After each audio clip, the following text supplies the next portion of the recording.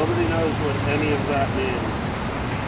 The J.I. thing, I don't even know what that means. G! The J.I. thing. Oh, I thought it was spelled G. It's the dog's name. No, the dog's name is Jazz. No, that dog's name is G. Pronouns dog.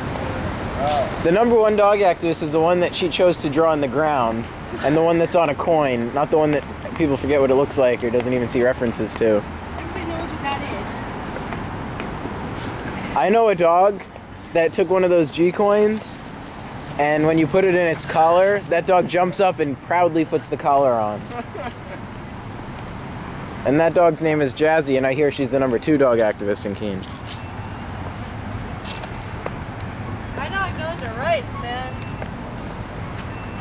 Alright, who's got fire? Yeah, but G exercises them. Alright, you got my white letter?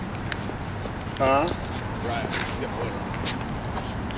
Well, I guess the point I was trying to make is that making political statements that nobody understands is exactly equivalent to making no political statement at all. Oh no, we were doing the political statement thing for a little while, but he already got our talkings today, so these are a little bit loosey-goosey because we know. Well, yesterday was election day, so the vote for G the dog things had much more relevance than today.